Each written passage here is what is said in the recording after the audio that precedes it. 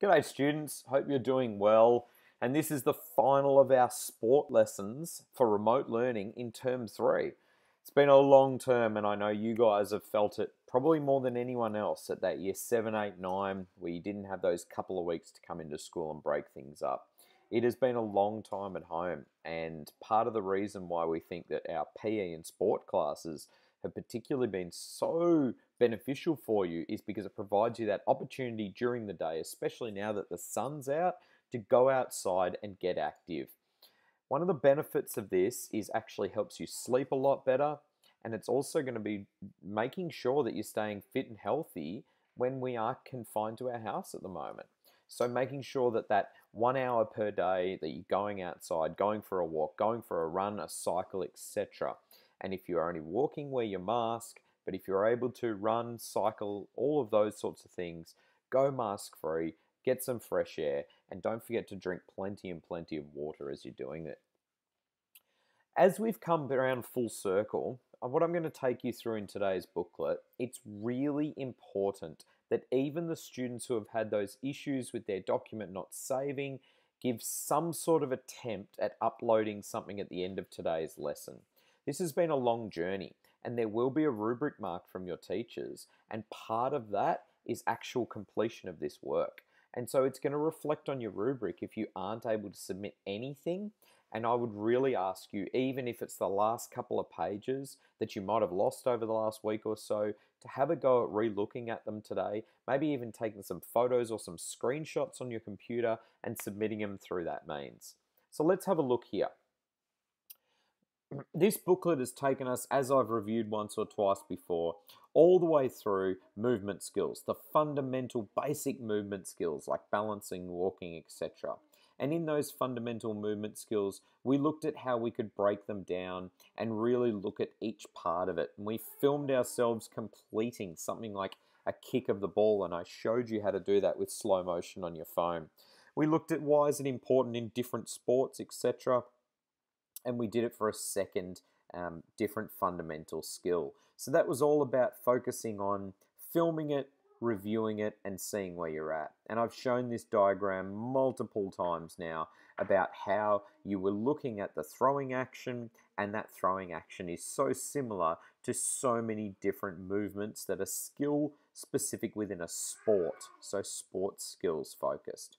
You created your own little circuit going between fundamental and sport-specific skills, and then we actually decided to film ourselves completing a sport-specific skill. And so I've used the example of tennis a couple of times here and breaking down that initial serving of a tennis ball, breaking down all the fundamental components using the PDF documents here that are available for you.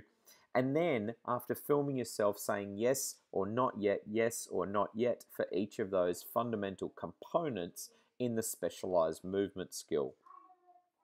After you filmed yourself, it was time to start writing out a session. And that session involved the 5-minute warm-up, 15 minutes of practicing your skill, and 5 minutes of cool down. And you could break up your practicing of the skill into each of these different components and also complete the whole skill altogether. So that was 25 minutes worth for the last 4 weeks, and all of years 7 through to 9 should have completed 4 weeks of their skill now. And what I've actually asked throughout those weeks is that each of your practice sessions, based on your review that you fill in, you make slight modifications for practice session 2, slight modifications for practice session 3, and then into practice session 4. Now that we've completed practice session 4, what we're going to be doing today is filming our post video. So, same as what you've done before with sliding across, going to slow-mo on your camera and setting it up really nice and filming yourself completing it about 5 different times, then re-watching it, whether it's simply on the phone or on an iPad or another device. What you're looking for when you review this is improvements. So if you go back here to page 11 and you've got your component written down, and it might be the ball toss part of your tennis serve, and previously your initial attempt might have been a not yet. Now that you watch it 5 times after you've completed 4 weeks worth of focusing on it, Has that changed to a yes? And if it has, then simply we write our yes in that column so that it goes from not yet to yes. And you can see your own improvement on each of the components within, like I've just filled in there, the skill that you specifically chose. Now, even if you have struggled to maintain keeping this document saved, I would strongly recommend that you go back and fill in from memory what you can remember, because this page in particular is super important, as is what you completed in each of your 4 sessions, which again should be so straightforward because you've done the session 4 times. After you've done that and you analyze it by clicking yes, not yet, you need to fill in this final summary document here. It's pretty straightforward. A, B, C, D, E. Did the control and accuracy of your movement, were you able to take control of it and become more accurate after your post-training attempt? Yes or no, and fill it in. Explain why you believe it's the case. So you can't just write yes or no and not tell me why. Tell me why, and use multiple sentences here.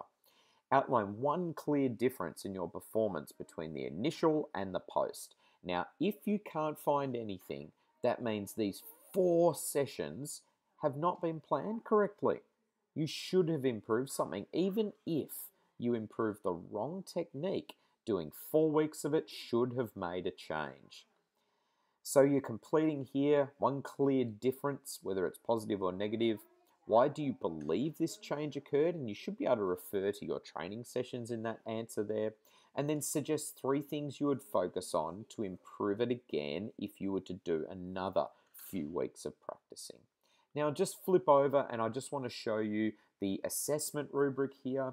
Now this one's slightly different because it has different year levels, but if you look at the year level in which you are working on, so here is year 7 to 8, for your movement skills, this is what you should have done throughout sport this term.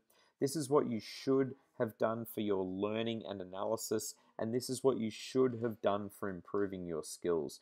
And your teachers are going to be looking for evidence in what you submit to the learning task at the end of today's session in the documentation that's there. So take some time. If you took any photos, any videos, if you wrote anything or took screenshots and you haven't uploaded those yet, this is the week to upload all of your evidence for your sport classes to show how well you worked through the book for the last 9 weeks worth of our sport lessons. We really do hope you've enjoyed this guided process. We took it pretty slow. You should have been able to get this all done a little bit quicker, but we took our time, gave you 30 to 40 minutes worth of work each lesson so that you could just go outside, have a walk, get some breath of fresh air. But right now, it's about consolidating and finalizing all of that work that you've done this term and putting it all together. Your teachers are available. Send them an email. Some of them will send out Zoom links. And you just need to ask for help if you need it, but you should have been doing that throughout. So this is the week to get all of your sports stuff finalized, upload to learning tasks so that we can have that replicated on a rubric. See you soon.